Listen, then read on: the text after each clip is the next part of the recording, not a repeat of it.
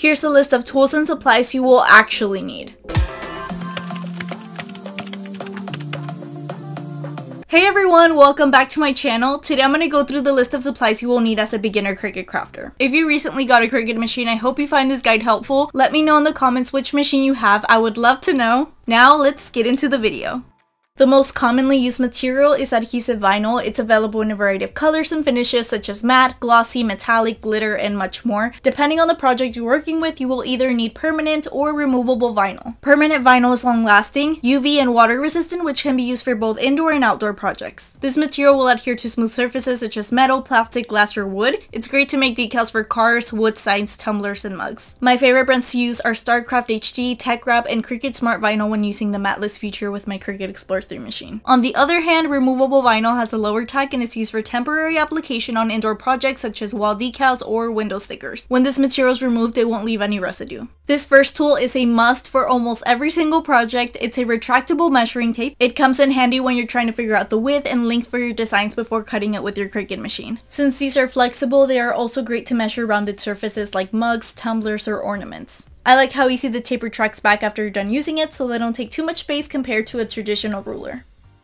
Investing in a portable trimmer is so worth it. I have this 13-inch trimmer that came in a Cricut tool set, but you can also find them separately. It basically helps you achieve accurate cuts and straight lines on a variety of materials like paper, cardstock, and vinyl. Sometimes you will need your material to be a certain size to fit on your mat, so this tool is easy to use for a quick trim. Next, let's talk about Cricut blades. There's a few different blades you will be able to use that are compatible with your cutting machine model. However, I believe it's not necessary to buy them all right away. I recommend playing around with the blade your machine comes with first, which is a fine point blade. It can cut most of the commonly used materials like adhesive vinyl, iron-on vinyl, cardstock, sticker paper, and even faux leather. Eventually, after using the blade for a while, it will become dull and not cut properly anymore, so you will need to replace the blade. I like getting this pack from Amazon. It comes with 40 blade replacements for my Cricut Explorer machine, and I also got some for my Cricut Joy. They are more affordable this way and they work perfectly. As for the cutting mats, I suggest getting the green 12x12 inch StandardGrip Mat. Trust me, it's the mat you will use the most out of all of them, at least in the beginning while you get comfortable with exploring and working with other materials. Same thing applies with Cricut Joy users. The mats are obviously just smaller, but you will need it to hold your medium weight materials in place while your machine cuts. Next, we have the Cricut Brayer. This tool is ideal for getting materials to adhere to the cutting mats properly, and it also helps remove any bubbles or wrinkles your vinyl sheets may have. It's great when working with adhesive vinyl, iron-on vinyl, cardstock, infusible ink, and pretty much any material that needs a little help to adhere to the cutting mat before cutting it with your machine. You want to make sure they lay completely flat or else it could affect your cut results.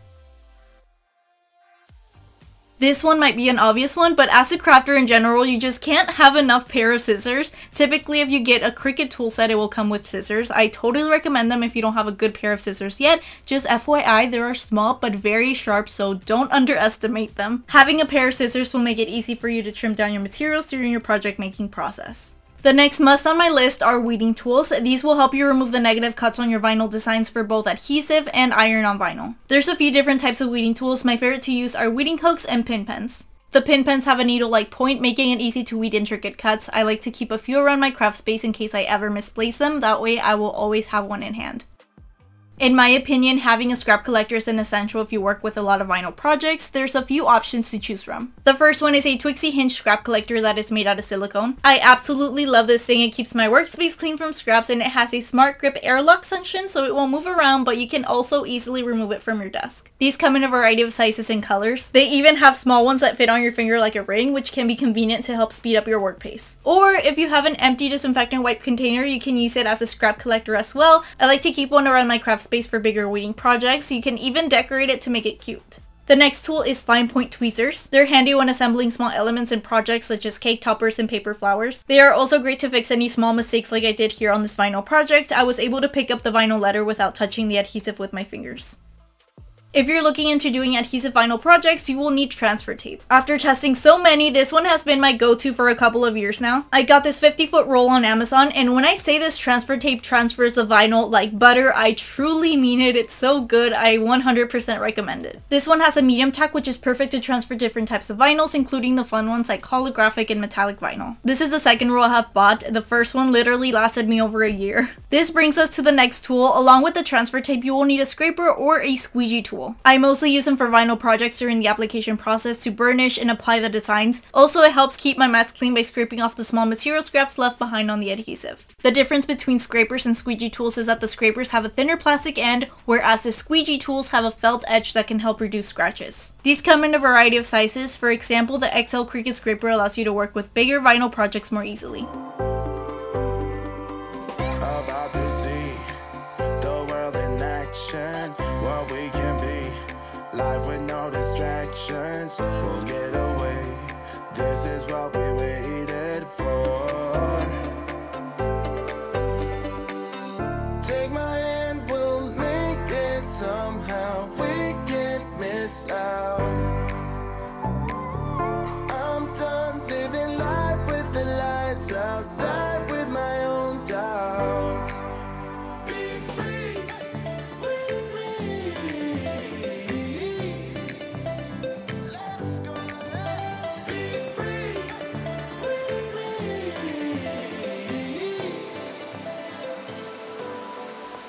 Be free.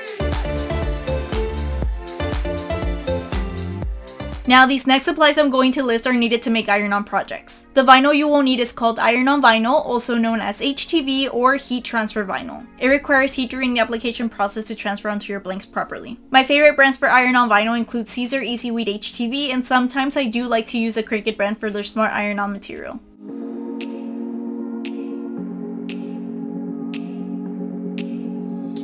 You will need a heat press source to apply this material. I've used my Cricut Easy Press for a few years, which worked great for me, but I recently upgraded to the 15 by 15 inch Heat Press Nation Craft Pro. I wanted to expand and make bigger projects and not just be limited to a 9x9 heat plate. Your decision on which heat press you will need will depend on the size of projects you're planning on creating. There are so many sizes and models for you to choose from in the heat press market. If you go for the Cricut Easy Press, a heat pad is a must to keep your table protected when using your heat press. It is placed under the garment or blank you're working with.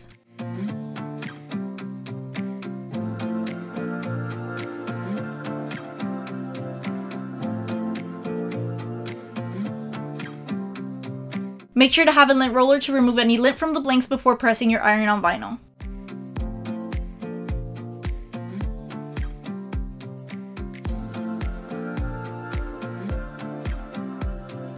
Next, these t-shirt rulers are great to have to help you align your designs properly on your tops. The set I got comes with 3 sizes for adults, toddlers, and infants. Lastly, you will need something to protect your heat press and HTV when working with layering projects and infusible ink. You can either get a reusable Teflon sheet, butcher paper, or parchment paper.